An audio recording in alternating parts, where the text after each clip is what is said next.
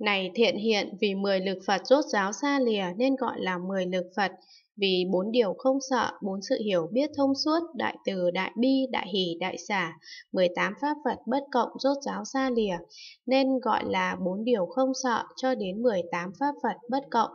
Này thiện hiện, vì Pháp không quên mất rốt ráo xa lìa nên gọi là Pháp không quên mất. Vì tánh luôn luôn xả rốt ráo xa lìa nên gọi là tánh luôn luôn xả. Này thiện hiện, vì trí nhất thiết rốt ráo xa lìa nên gọi là trí nhất thiết. Vì trí đạo tướng, trí nhất thiết tướng rốt ráo xa lìa nên gọi là trí đạo tướng, trí nhất thiết tướng.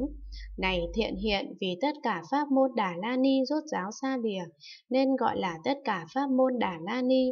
Vì tất cả pháp môn Tam Ma Địa rốt ráo xa lìa nên gọi là tất cả pháp môn Tam Ma Địa. Này thiện hiện, vì tất cả hạnh đại Bồ Tát rốt ráo xa lìa nên gọi là tất cả hạnh đại Bồ Tát.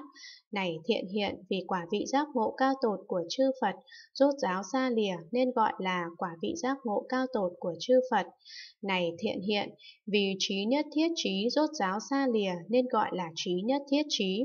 Này thiện hiện, vì vậy đại Bồ Tát chẳng nương vào bát nhã ba la mật đa mà có thể chứng quả vị giác ngộ cao tột, tuy chẳng lìa pháp mà có thể chứng pháp ly, nhưng chứng quả vị giác ngộ cao tột chẳng nương vào bát nhã ba la mật đa sâu xa, cho nên chúng đại Bồ Tát muốn chứng đắc quả vị giác ngộ cao tột phải siêng năng tu học bát nhã ba la mật đa sâu xa.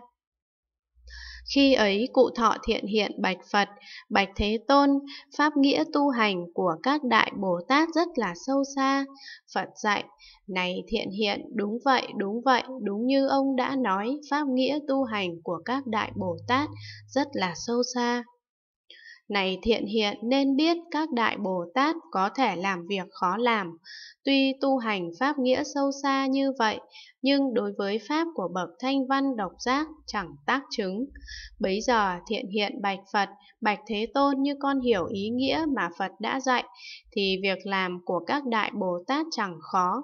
Vì sao? Vì pháp nghĩa sở chứng của các đại Bồ Tát hoàn toàn chẳng thể nắm bắt được, năng chứng bát nhã ba la mật đa cũng chẳng thể nắm bắt được, pháp chứng, người chứng, nơi chứng, lúc chứng cũng chẳng thể nắm bắt được. Bạch Thế Tôn, các đại Bồ Tát quán tất cả pháp đã chứng chẳng thể nắm bắt được, thì có pháp nghĩa nào có thể làm sở chứng, có bát nhã ba la mật đa nào có thể làm năng chứng, lại có những pháp nào để có thể thiết lập pháp chứng, người chứng, nơi chứng, lúc chứng. Đã vậy thì tại sao có thể chấp do đây mà chứng đắc quả vị giác ngộ cao tột?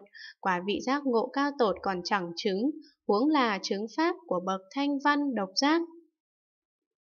Bạch Thế Tôn, đó gọi là hạnh vô sở đắc của Bồ Tát. Nếu đại Bồ Tát có khả năng tu hành hạnh vô sở đắc như thế, thì đối với tất cả pháp không bị ám chướng.